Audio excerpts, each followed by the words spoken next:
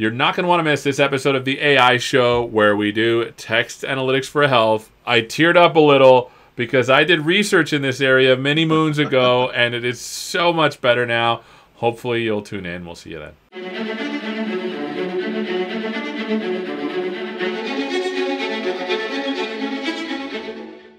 Hello and welcome to this episode of the AI Show. We're going to learn a little bit about text analytics, but for a specific use case for health. I've got Ashley Yo, Senior Program Manager in the Cognitive Services team. He does text analytics. Why don't you tell us what you do and what you work on, my friend?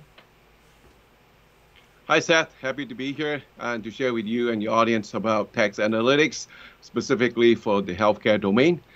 We released and announced back in July text analytics for health as a preview offering for our customers in the healthcare space, and for obvious reasons because of the pandemic. But we put out this product early in January this year, and we make the announcement in July because of the demand for it. So text analytics for health is a product that utilizes NLP, natural language processing techniques, to process documents in the healthcare space, such as doctor's notes, discharge summaries, research articles, those kind of documents in an unstructured form.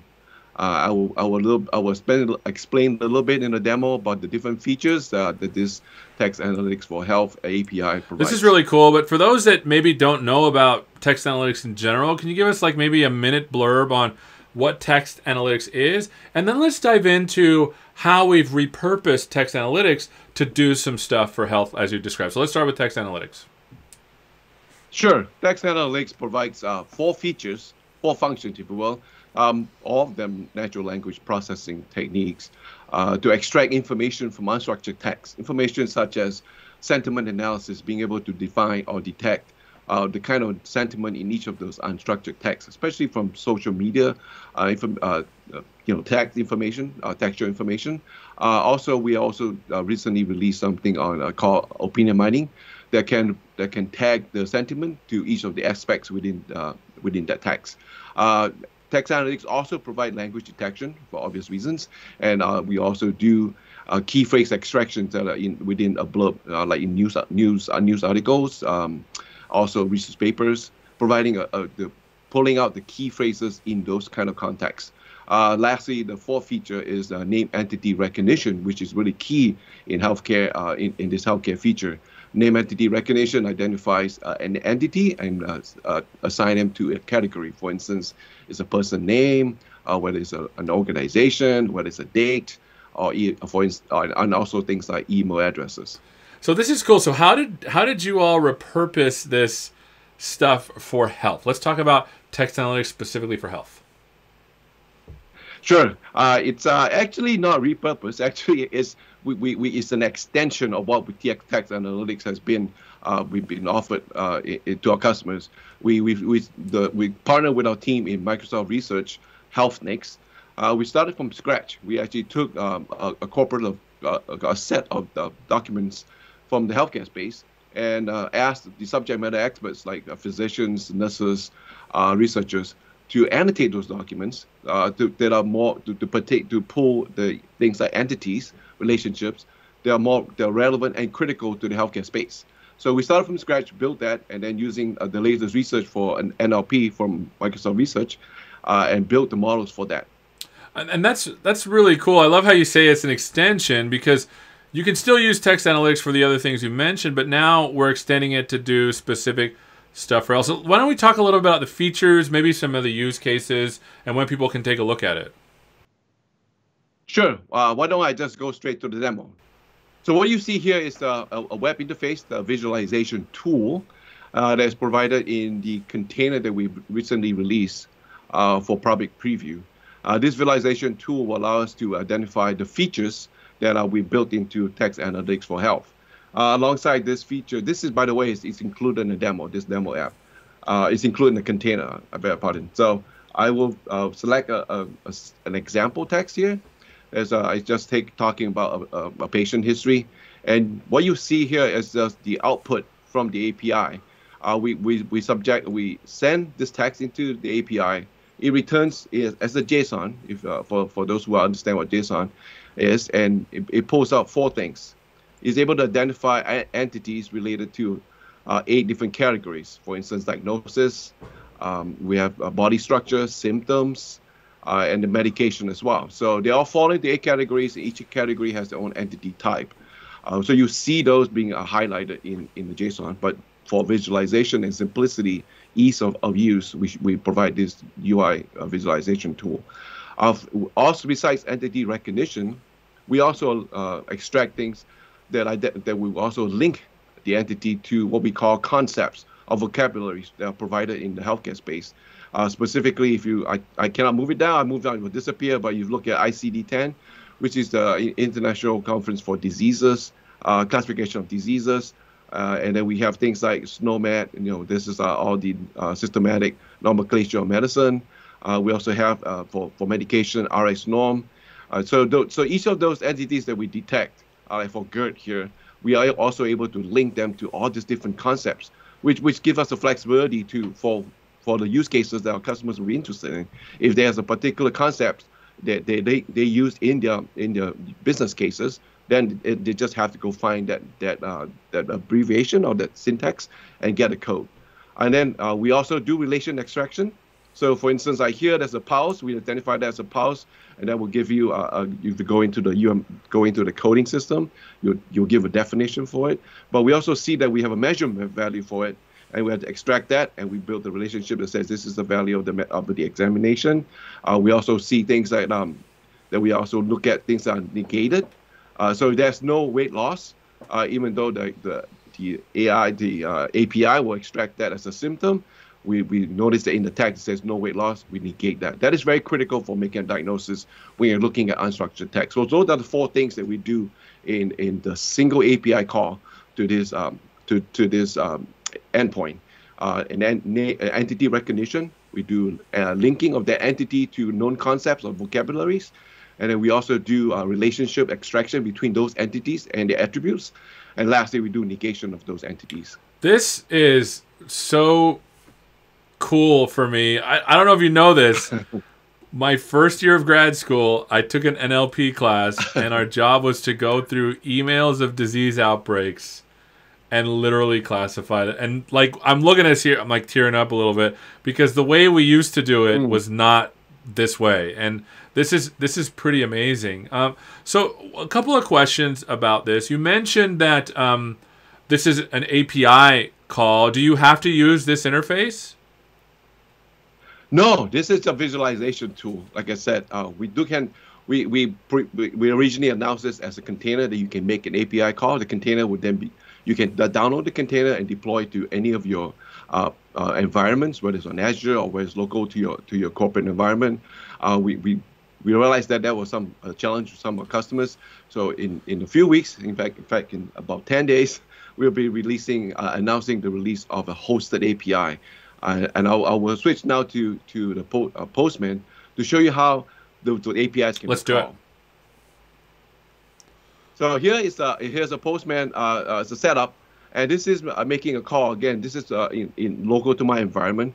Notice that the container is not HTTPS, but we can make this call to the similar kind of text. And I will bring so in the body of your request, you can put up to I believe in the container up to 1,000 documents. But again, even the more documents you stuff into the request body, it's going to take a while to process. But I'll make this. I'll take the same request body here to demonstrate the call, and I'll send it to my container, which is in the office somewhere, and it's going to take a while. So this is a synchronous call. So once you make the request, you got to wait for it to finish in order for you to get the result. What we'll be releasing in 10 days is an asynchronous. It's an asynchronous API, and that will allow you to send the request and forget it, and then come back and query the results of the request.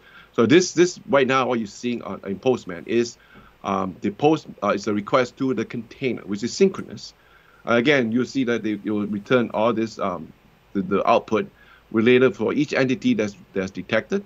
The text is the NAD, all right, this is the symptom, and it shows you the different entities, different concepts that are linked to it.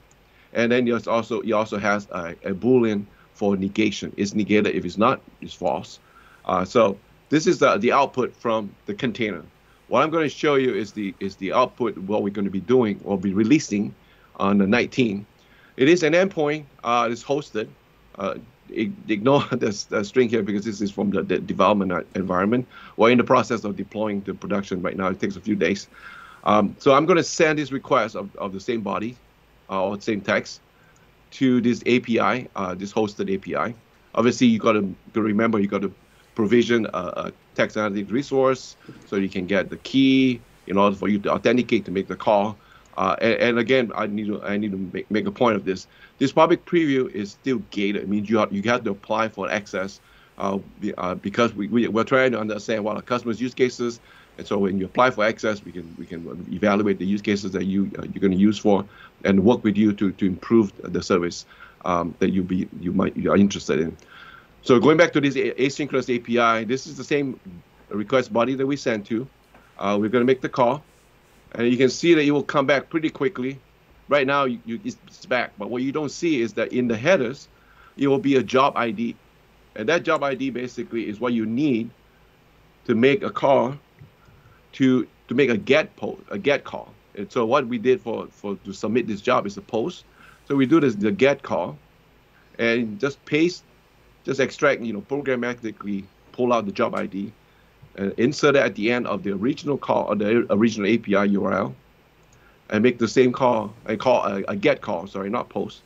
And you will see the output. It's going to take a while to format it. Oh, there we go. You'll see that it will show you the date that was created, and when the date was the job was completed. More importantly, you see a status that it succeeded. So it allows you to be asynchronous when making the call, the request, and not have to worry about it, especially if you have a lot of documents and then you don't want to be sitting there waiting for the synchronous response. And you can just forget about it and query and look for the status. The status will be still, if it goes from started, I believe is processing, and sometimes if it fails, it will fail because you might exceed the number of characters per document. You can go up to 1,000. We're looking at optimizing that for our hosted endpoint. Then you will come back and say succeeded. Once it succeeded, you will have the output that's shown here in the same output that we saw in the container. This is all very, very cool. So question, I know with health related stuff, there is this question of privacy. Can you talk about the way that this service protects customers' privacy? So first off, the request for the hosted API. So the whole container is within your own environment. You have control over how you protect your data. For the hosted API, we are a data processor, so we don't persist any of your information you send to us. And because it's under Azure, you have all the benefits of the Azure infrastructure with security, privacy, compliance. We are a HIPAA compliance, especially when we're talking about healthcare. So the information that you send to us, really, we would not persist them. Our telemetry will collect is just the number of documents, how many characters are in those documents. We don't persist any of the content that have been sent to us. And even if we to the point where we can't help troubleshoot past a certain amount, because what you see in the output here for this job, there is an expiration date, right? We do keep the results because we don't expect you to immediately you'll be done and you'll be pulling the results back. We'll give you some time, and but part of our policy is to persist this for 48 hours, and after that it will be deleted. So if you send a job to us and you keep checking, if you don't check within 48 hours, that job the output will be completely deleted, so that will be in compliance with our policies for privacy. This again is amazing, Ashley. Where can people go to find out more? Yes, you can also go. You can find out more in the Azure Microsoft documentation site. Look for connective services, text analytics, and you'll find a section under text analytics for health. And again, this is a public preview and it's gated right now, but there's a link in there to go to apply for access. If not, I can give the information to Seth and he'll share it. That's right. We'll put it below. Well, Ashley, thank you so much for spending some time with us, and thank you so much for watching. We're learning all about text analytics specifically for health. Thank you so much for watching, and hopefully we'll see you next time. Take care.